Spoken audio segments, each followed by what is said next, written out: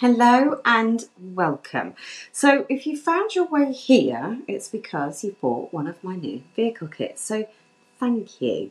Hopefully you're going to find carving cakes, vehicles and all sorts of other things really simple with these new structure kits. That's the plan. I've met lots and lots of cake decorators from all different levels, and what seemed to be a common theme was vehicles, that they absolutely hated doing them. And actually, if truth be known, so did I. And it was because we're not really quite sure where to start, are we, with a car or a van or motorbike. And it's getting it right, the proportions right, getting the wheels to look real, getting it to stand off the board and on its wheels, along with covering it, putting all the details on. Where do you mount the doors? What do you do with the lights? So I've tried to make that simple. So I've taken all the hard work out of it for you. Now, I cannot make a kit for every single type of vehicle that there is on the planet. It just wouldn't be feasible. But what I've tried to do at the moment is come up with several bases, and then from that, several templates that will fit with the bases. I'll explain more shortly. So these videos and this kit is not necessarily designed for you to copy to the letter.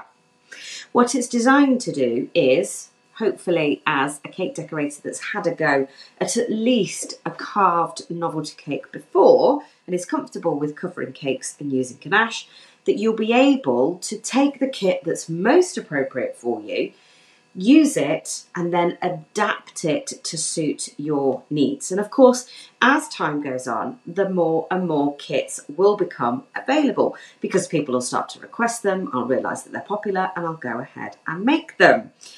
So I'll show you the kits shortly, but what I wanted to kind of talk you through was how these tutorials work, how the kits kind of work, and how to purchase them. All those kind of frequently asked questions. So in this tutorial, you will find it's been split down into sections.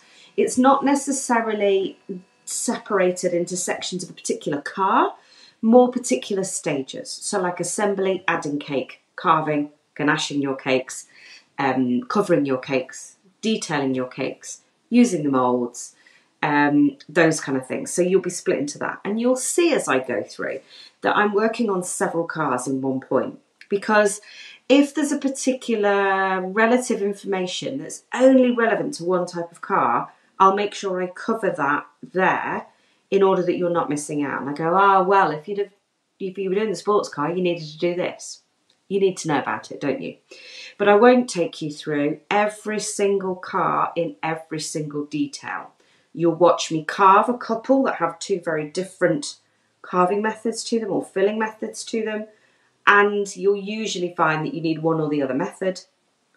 And then I'll talk about ganaching them. I'll ganache one, but then I'll ganache the rest off camera, detailing them. If there's something specific about a car that you need to kind of know about because it's different or unique, then I'll go through it. So hopefully you'll be given the full inspiration to get cracking and then design those things yourself or adapt them as you need. Now, I have chosen to make these kits out of wood. It's the same wood that we'd use for a lollipop stick. So I'm happy that it's near a cake. And they've been done on a laser cutter. So you may well find that there are slight little burn marks on some of them. It isn't going to detract from your project. It's certainly not going to cause you a problem, but they might be there. And also they're laser cut, and whilst every effort has been taken to make sure they've come out smoothly, on occasions you may find that there are little pieces of sharp wood. Be careful. None of this wood is going in the cake. It's all going underneath the cake. So if you hadn't spotted a little sharp bit, no one's going to eat that. So don't worry. What do we do about the kits after we've used them? Well, there's two things that you can do here. One, you could do something from Frozen. Let it go. I can't tell you how many times I get asked this question. What do I do with the kit? So I started breaking into song. So your option number one, quite seriously, is let it go. Price this up as part of your cake, along with your board, your eggs, your flour, your sugar paste, your filling, your ribbon, everything. You would price this up, part of the cake, and off it goes. I mean, you're never going to see it again, and that's fine. You could charge your customer for a stamped addressed Jiffy envelope and ask them to simply pop it back in the post. And then you could use it again. Or maybe you make for friends and family. And actually, it's not going very far away from home because Aunt Ginny will bring it back round to you. If you're going to use them again, you might want to cut out a template on greaseproof paper before you put anything on it and put that template in between as a barrier between your board and your cake, because you'll find it then much easier to wipe down and clean. Obviously, we can't soak these in water because wood expands, but you can give them a wipe down with an antibacterial wipe. As I said, if you want to use them again, just give that top piece a barrier. Now, the kit also comes with sides. We'll come on to this more later, but these again have been laser cut. These are made out of the same material as acetate smoothers. They're a polypropylene plastic. So really, really useful. And these you would keep. So once you've started collecting your sides, you make another cake, you'll only have to buy the base. So it starts getting even more economical. You'll find again that these have been really nicely laser cut with all the little details. So it's got door markings on there and things like that. But again, you may find there are some tiny little burn marks in places. And what happens is, the laser has to slow down when it goes around corners. So therefore it stays longer on the project in certain areas. There's not a lot I can do about the tiny little burn marks, but I promise you they're not going to affect your work, and they certainly aren't unusable. And over time, the more you wash them, the more those little marks kind of disappear. I do give them all an antibacterial wipe when they come off the machine.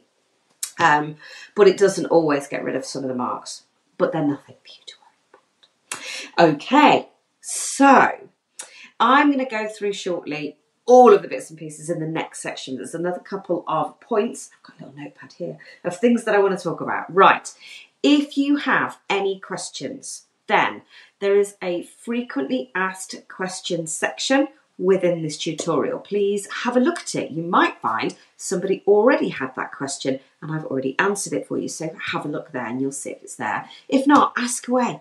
Ask away, because somebody else might be thinking it and hasn't yet asked it. I am more than happy to answer any questions. All I ask is that you have watched all of the tutorial in order that I'm not explaining myself again when the information was readily available.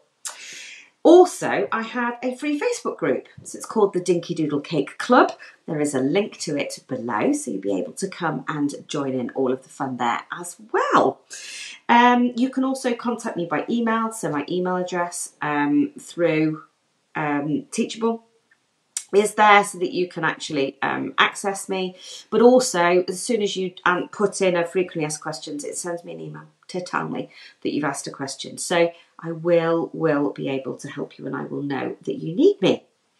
Right, I think then that we'll go on to more detail about the kits and how they work. So for now, goodbye, we'll see you in a bit. And I hope that you're really excited to get started and see all of the possibilities with these kits. See you soon.